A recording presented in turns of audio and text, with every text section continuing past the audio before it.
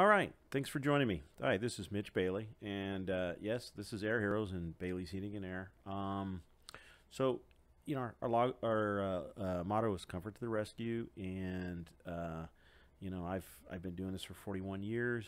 I want to kind of go over a typical house we did just recently, because a lot of people don't understand all that's involved to do it actually correctly. I mean, anybody can change out equipment, anybody can replace ductwork, but to actually do what you're supposed to do, to measure in and measure out, that's a whole different animal. That's actual performance, doing performance systems and not just changing out systems. So let's do this one. This is a study in efficiency and comfort. This is a house that we did in September. It was just a few weeks ago. We finished the job, and I think you guys will understand pretty much what we do and how we do it. In any contractor, HVAC contractor can do this. They just have to spend the time, and yes, it costs a little bit more to do this, but it's done right. You don't have to mess with it again if you do it the correct way. The problem is a lot of guys just don't do it. So here, let's get started on it. So this is the house. This is in Modesto. House. It's an older home. It's up there in age, and we had an old unit on the roof. It was a package unit. It had been changed out once before. This was a newer unit. It had been changed out once before. When they changed it, you can see the mastic on the roof.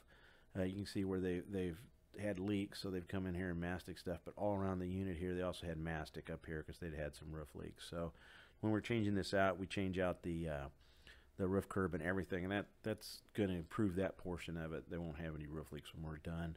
It should be good until they replace the roof and they put a new roof on.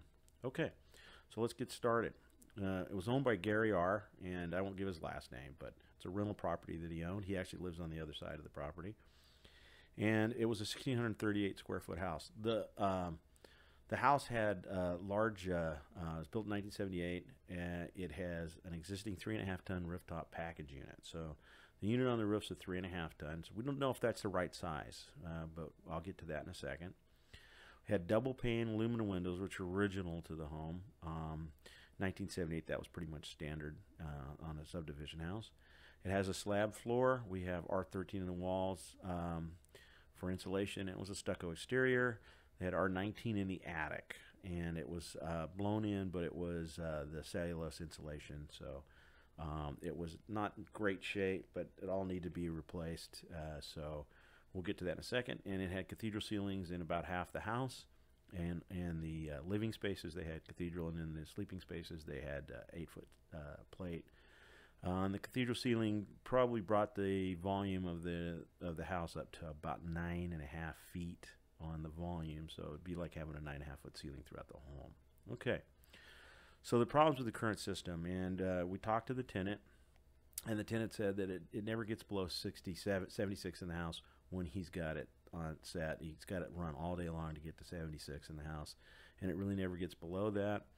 He's got both bathrooms that he has in the house. It's got 2 bathrooms in the house are freezing while the rest of the home is hot, and high energy bills in excess of $250 in the summer. So his energy bills are costing him, $250 plus every month, and that's quite a bit of an expense.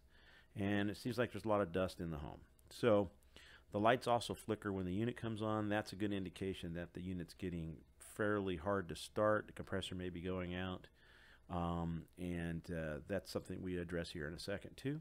Okay, so Gary contracted for us to measure the home. We're going to perform a load calculation, and we're going to make sure that load calculation will tell us if the equipment's the right size. We're also going to do a duct design on the ductwork. We're going to design the new ductwork because we're going to replace it. We're going to test the duct leakage prior to our work. So we're going to see how much actually the system leaks air before we start, and then we're going to test everything out when we're done. We're going to remove the existing elbow and roof curb, replace the unit with a 14 SEER standard. Now some guys said, well, why don't you use 16? 16's available. 16 takes a pretty good price jump, and I would rather see the customer spend the money on something that actually do more bang for the buck, like replacing the ductwork in this house. So the money that would go toward to 16 SEER, we put instead toward a 14 SEER piece of equipment, and take that 16 SEER price and add it, and helps deduct the value. It makes the value more for that ductwork, so we actually get bigger bang for our buck. We're going to replace the roof curb because of the leaks. That was obvious when we were up there. We're going to replace the ductwork with R8 flexible ductwork and insulate the attic to R44. So we're going to add installation because that was R19 is really not sufficient for this area. You should be anywhere from to at least R44 up to R60. Anything above R60 is just a waste of insulation. It doesn't get you any bang for the buck. We're going to install a new thermostat, and we're going to replace the disconnect in the breaker. That might help on the flickering of the lights because that could have been part of the issue as that stuff gets old. So we do a measurement in. So this measurement report, we use Testo digital psychrometers to read the enthalpies inside that the unit was producing. And we take those enthalpies, and the nice part about these Testos is you put one in return, you put one in the supply, and you tell it how much airflow the house has. And if you see here, down here we have 1150 CFM, and we have 30,000 BTUs being produced. The Testos will actually do the calculation for you off of the humidity or the enthalpy in the house, and it'll tell you how many BTUs this unit's producing. So this unit is supposed to be a 3.5 ton. It's only producing 2.5 tons of cooling though, and it's supposed to be 1400 CFM, and we're only getting 1150. So that's probably due to the duct leakage. So we'll get to that here in a second. So 1150, and which is really less than a 3 ton, and they're paying for a 3.5, and it's 30,000 BTUs, which is really a 2.5 ton. We test in the ductwork and the system, and so here's what we came up with. So it's 3.5 ton, should be 1400, and we're only measuring 1150 CFM. We're getting only 82% of capacity, so that's 82% of what it should be. Should be 42,000 BTUs being produced, and we're going to measure 30,000, so that's getting 72% of capacity. That's a lot to lose. We're losing a quarter of our energies not getting into the house, basically. It's not producing the BTUs it's supposed to. We measure an air leakage of 239 CFM, and that means that 17% of the air is leaking out to the outside, or in this case, it could also be in the return leak. If it's a return leak, it's sucking in very hot attic air, and we're having to cool that. That could be one of the reasons we're only getting 30,000 BTUs out of the system. So with the 239 CFM, 17% is the higher than the standard. If I was just to replace the system, I'd have to seal it to 15. So he could have paid for somebody to come in here, replace the system, throw a little bit of duct mastic in, seal things up, got it down to 14%. But that doesn't do any benefit for the customer. You know, if you replace all the ductwork, we have to seal it to at least 5%. That's the bare minimum you have to hit. You cannot get any, you can't be any more than 5%. So we got to get less than that. So the replacing the ductwork was a bigger bang than going to a 16 SEER. That's why I really, a lot of times people think, you know, I really got to go with the highest efficiency equipment. No, don't spend the money on the big fancy unit. Spend the money on improving your airflow in your house, improving the ductwork. That will pay for itself, and it actually will give you more comfort. You'll be more comfortable. So let's go on, take a look at what else goes on here. So what I do is when I go out there and I do the measurements, I also measure the house up. I measure the house up, I draw it on a piece of paper, and I bring it back to the shop. And I use RightSoft. RightSoft is excellent software. We can draw in the house in the computer. It's a pretty quick drag and drop kind of thing, and we drag and drop the rooms in. I specify ahead of time what the walls are made of, what the ceiling's made of, what the floor is, what the windows are, and it calculates all that automatically. I don't have to come back and I have to do it manually. When you do this manually, if I had to do a manual load calculation, it would actually probably take me about 8 hours to do. In real time, I can probably do this. It takes me about 30 minutes to measure up the house, and about another hour to hour and a half to put it in a computer and get my duct design and everything done. So we put it in a computer, and then it also tells you what the size is. So the load calculation shows the equipment was sized correctly. It didn't need a 3.5 ton. As you can see down here, it says it's 3.6 tons, so 3.5 tons adequate size. Now, if you notice here, it says sensible heat ratio, SHR, and it's 0.70. This is a fudge factor. If we put in the exact size of the equipment, because the calculation is done for mostly the average day, on a really hot day, we'd be having a real hard time keeping up with the system. So what we do is we use the 0.70, and this is the default in RightSoft is 0.70, as a fudge factor so that we oversize the equipment slightly so that it does it. But this one was sized pretty close. We have 3.5 tons, 3.6. Now, if they change their windows out, we could probably get this down to 3 tons of cooling, no problem. And the windows is part of the issue on this. The insulation we're already doing. So if you look at this, all this is you divide 0.70 into the 30,000 and you come up with like 43,000 BTUs, which is like 3.6 tons, and that's why it says 3.6. You can change this in RightSoft. If you have, this house was built in 78, so we would use 0.70 just as a fudge factor because of the construction back then. It's not the greatest. If the house was built in like say 2006, 2007, you could change this default from 0.70 to say 0.8, 0.75, and this will reduce the size of the fudge factor because the house has a better construction, so you don't have to use this fudge factor. But the load calculation showed that 3.6 tons was just right for it. So here's how the house looks after we've drawn it up and I've zoomed in on it and I've laid out my ductwork. Now the locations of the register stayed the same, and actually the only register that actually changed size was this register here in the living room and the register here in the family room. They had to get a little bigger. They had to go to 14 by 8. Everything else stayed the same size. We used, everything was replaced though. New boxes, new flex, new Ys, new collars, new roof curb, all that stuff. So everything in this was new. Same thing with the return air. It was a 20 by 30 or 20 by 25, so we changed it to a 20 by 30. We enlarged it. And we, if you look at RightSoft here too, you see how this is the flex duct. There's a Y here. This is the box. These actually will show up in RightSoft if you you can specify the actual type of box, and it figures all my ductwork up for me. Basically, all I do is drag and drop a line and then put another one for a supply duct, and it sizes it automatically. So it tells me this duct needs to be an 8, and this one needs to be a 6, and this needs to be a 9. 9, 8, 6, 9, 7, 7, 9, 4. And it gives me all these sizes, 20 inch for the return.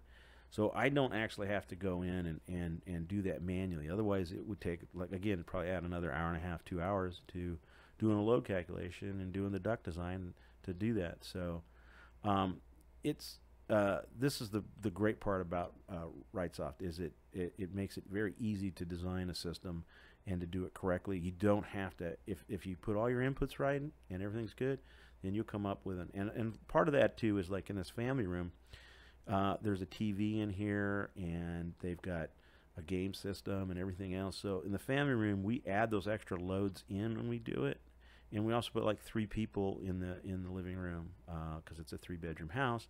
So we put 3 people in there because they'll be in there watching TV, and the TV will be going, maybe playing a game, and 3 people. They produce a lot. So this room actually took 341, and it also was cathedral. This is cathedral ceiling, this is cathedral ceiling, this is cathedral ceiling. This was a flat ceiling in the kitchen area, but other than that, the rest of it was cathedral. So the calculation, the RightSoft will calculate all that automatically. I don't have to do much. I can save a ton of time. This also makes it less expensive for you as a customer because I can come in and do a load calculation very quickly. I can't do them in the field. We got to do them here at the shop, but I could do one in about an hour to hour and a half with my drawing. So about 2-hour time turnaround for one. Okay. So after we did the load calculation, if you notice, you'll notice that it gives me the CFM. So it tells me how much air each of these rooms have to get. This master bedroom was 64, 239 for the master bedroom. Master bath was 64. Bathroom here was 4 CFM, 117 in bedroom 2, 147, 395. So all this airflow that we're actually, it tells me exactly what I need to. When we do the ductwork, we put volume dampers inside each of the supply ducts so that we can tweak the duct airflow and balance the system, so we're pushing air where we need it and taking away air where we don't need it, where there's too much air coming out, so we can balance it. If anybody who's doing replacing any ductwork in a house, they need to be putting volume dampers in, and they need to be doing load calculations, coming up with something like this. And we take our flow hood, we measure the airflow, and yes, that'll give you exactly what you need, so that those rooms are comfortable and like exactly where they're supposed to be. So in fact, let me go back here. If you look at my load calculation here, you can see here that I've got, this is how it shows the facing of the house and all that stuff, and these are like a sliding glass door, and the windows are in here. That's all plugged into the computer. It figures it all up automatically. Okay, so let's go back to so we go ahead and we did we measured the airflow that was actually being produced. When we came out there and did that measure in, And this is how we came up with 1150 CFM. This is the CFMs that were totaled in the system. 99 here, 135, 129. So, but if you look at it, that master bath, they said it was cold. We're getting 99 CFM. It's 64 is what it's supposed to be. So we're getting way more air than we need to. Look at the master bedroom. 239 is what it's supposed to be. What are we getting? 135. That's not enough. That's not enough air. So this room's going to be hot compared. Master bedroom is going to be hot compared to the master bath, which is going to be cold. This hall bath, we're supposed to be a 4 CFM at 129. That room was always cold. They almost had to leave the door open all the time just to keep the, help cool the house, because a ton of air is being dumped in that bathroom. And if you're using that bathroom, you have the door shut, man, you're gonna freeze to death in the summertime. And in the wintertime, you're gonna burn up, because there's gonna be way too much air coming in there in the wintertime. So all these were off, and so let me show you what the new unit looked like. So here's our new unit on the roof. We've re-roofed it in, got rid of all that mastic, put new roofing down. We put some plywood down over here and re-roofed this lower section. So they're not going to have to worry about a leak. This is good for at least until they've replaced the roof. They won't have any problems with leakage at all.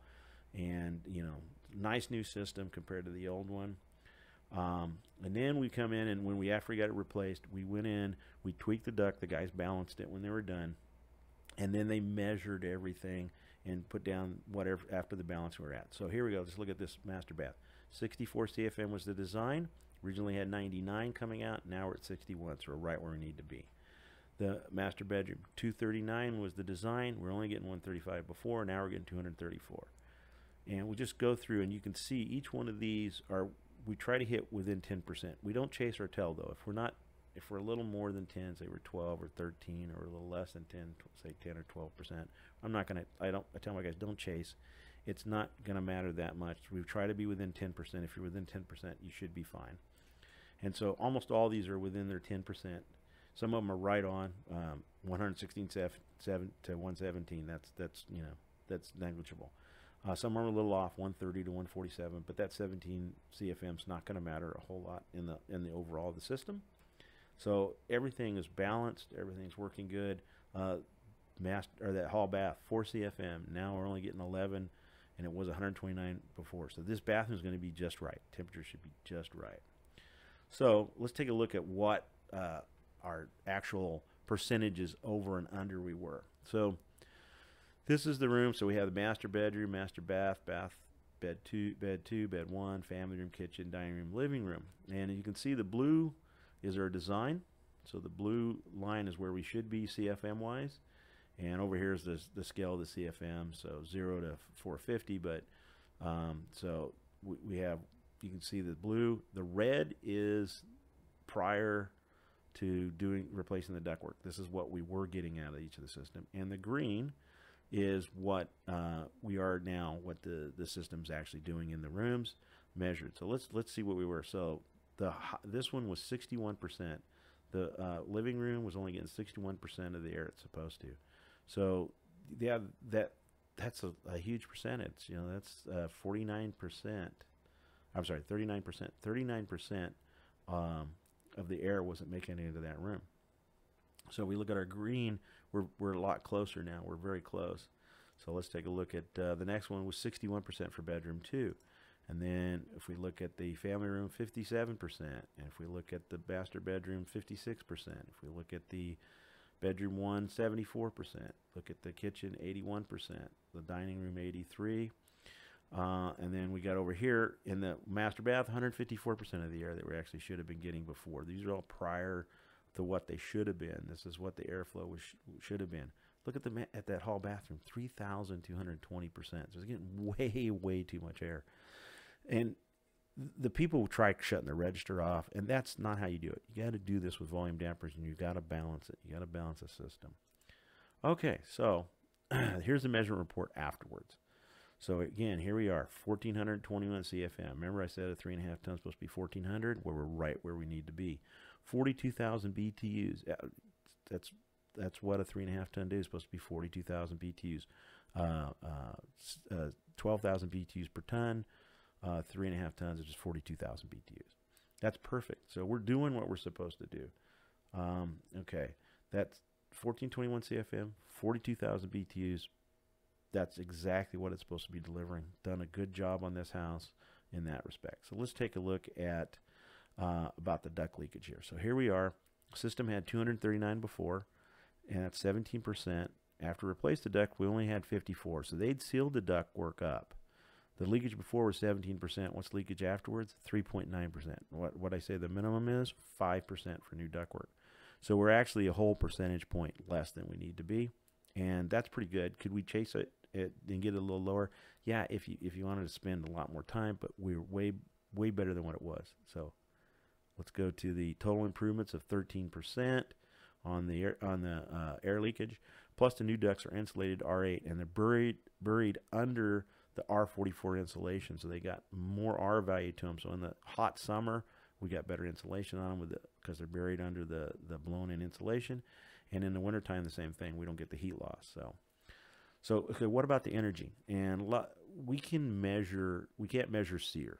And that unit was a 14 SEER. There's no way to measure the SEER rating. That's done with computer modeling. We just don't. There's no way we can go in there and measure it. But we can measure the EER, the energy efficiency ratio. And the energy efficiency ratio is all you do is you take your system BTUs, and you divide it by the wattage. So our old system BTUs was 30,366, and we measured 4,324 watts. So EER equals BTUs per hour divided by the watts, and if we divided 30,366 by 4,324, we get 7 EER. So this unit was doing about 7 EER, which at the time this probably was an 8 EER with a 10 SEER when it was built, but because of age and everything else, we're only really getting that kind of EER out of it, a 7. So 7 EER is not great. The new system's 42,000 BTUs. We measured the wattage at 2624. Now, I do have to say something. This 4324, it was a 90-plus day when we measured this one. The weather had cooled off, so this one was measured when it was about 80 degrees. So at 2624, this will go up a little bit, and we won't get as high in EER because we'll get a little less BTUs out of the unit and a little more wattage. So this will come down somewhat because this unit's rated at 11.5 EER at 14 SEER and almost 12. So we were actually getting a 16 EER on this. 16 EER is pretty high, but that's because of the cooler weather. If we were to measure these two in the same temperature, if I was able to measure this at 90 and measure this one at 90, then you would see probably this would be closer to 14 EER because the EER is really based on a 95-degree day, and we just didn't have 95-degree days on both these days. So, but this is an indication. You can see this is a lot better wattage. This is electricity. This is what you're paying for, 2624 as opposed to 4324. That's quite a bit of difference. All right. So I appreciate you guys listening, and I just wanted to do this so you guys had a good idea of how you should do a system, because it's not how we actually do it. It's that we can actually prove what we did is being delivered. I mean, when I install a system, I want to prove it. I want to make sure that you get the cooling that you're paying for. I just don't want to swap out systems. And sometimes we do, because people just don't want to pay the money to do some of the extra testing and stuff and replace the ductwork. But it's a good example. I wanted to show it to you so that you had an idea of how you're supposed to do it. And thanks for listening. I appreciate it.